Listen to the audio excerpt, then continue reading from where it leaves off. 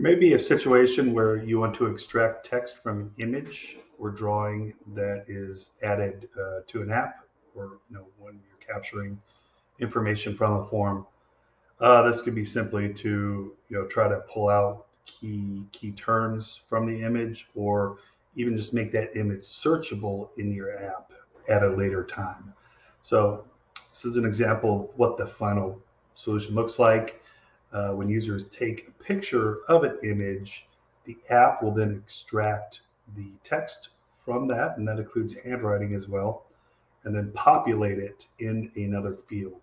So you can see here that result of that, even with my bad handwriting, it still gets it mostly right.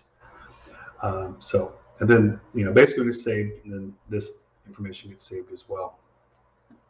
So to do this, it's really simple in that you have an image field of some kind. So in this case, it's called camera scan.